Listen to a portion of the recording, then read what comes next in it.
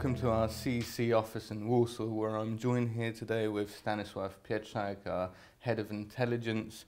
And today, after an extraordinary elections on Sunday, with a 51.3% turnout, we'll ask Stanisław about his insights into the election results. Stanisław, who won and who lost? Well, hi Victor, first of all, thank you, and let's just say what the election was about maybe at first. This was a local election, yes. First of all, so immensely important in view of that this is the last local governments are the last bastion of the civic platform. It's the only part of the government where law and justice doesn't rule. The second part, of course, is that this is the first election in 3 years' time. This is a litmus test for the past 2 years of the law and justice government, and it is a sign of what's to come in this upcoming election season, because we're going to have the European elections in spring 2019, the parliamentary elections in autumn 2019, and the presidential race in 2020. So this election was important on two fronts. And in terms of who won, who lost, it's not that easy to say. Nominally, the Law and Justice Party won.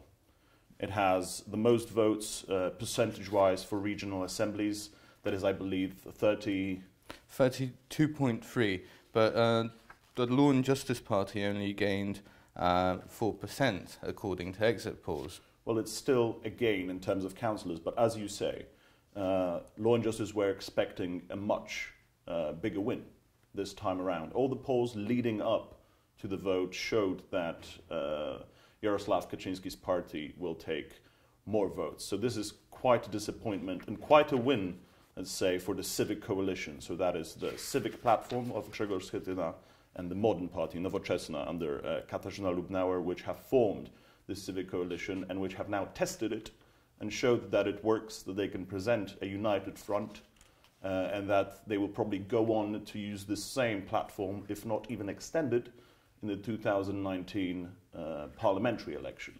And of course, the civic platform won in there where it holds the most power, in cities, in largest Polish cities, with the most notable example of Warsaw. The exit poll shows 54% for PO's Rafał Trzaskowski, meaning that he will most probably, if the exit poll is confirmed, go on to become the president of Warsaw. This is extraordinary because Patryk Jaki, as commentators said, the PiS candidate, he has led a great campaign.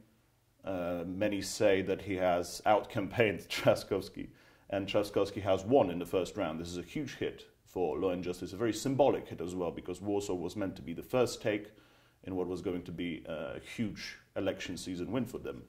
And Trzaskowski, a previous Minister of Digitization under the PO government, a previous MEP, is now going to become the face of success that can possibly give extra momentum to the opposition.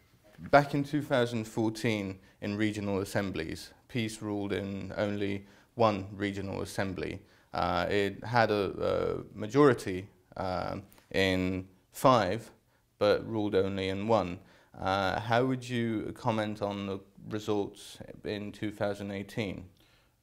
So perhaps maybe not the majority, but they were the top party in 5 of them, and they are right now the top party in 9, I believe, out of 16 Polish voivodeships. Correct. So they are likely to take government and take local governments, regional assemblies in more than one voivodeship. This is, of course, up to the coalition talks, which are only going to, I think, be finalized sometime in November. So PiS has some chances to take 2, 3.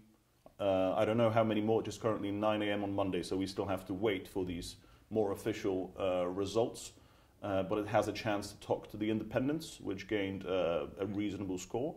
It has a chance to talk to the Kukiz party, which fared worse than in 2015, but also, okay, of course, the biggest winner, the third winner, because everybody is a winner in this election, is the agrarian PSL, the Peasants' Party, which has gained, I believe, 16% of the votes, following the result of 5% in the previous parliamentary election. This is a huge win But of course, PSL has been the strongest in local governments.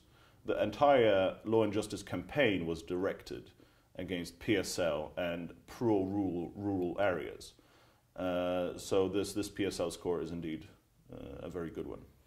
Like you said, every party is a winner in these local elections. How do you believe the results will translate to strategies, policies of the major political parties for the upcoming months and potentially years? Law and Justice has to change its strategy somewhat. What it has done well, it has indeed dominated rural regions. PSL is going to do a little bit worse probably in the upcoming 2 elections.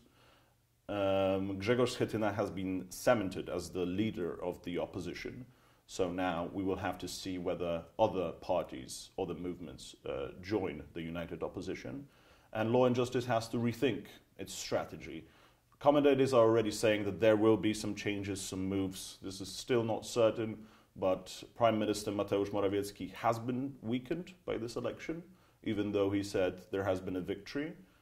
It is only a nominal victory. And some moves are likely because he was the face of the campaign across Poland. And last question, left-wing parties, how did they do in the local elections?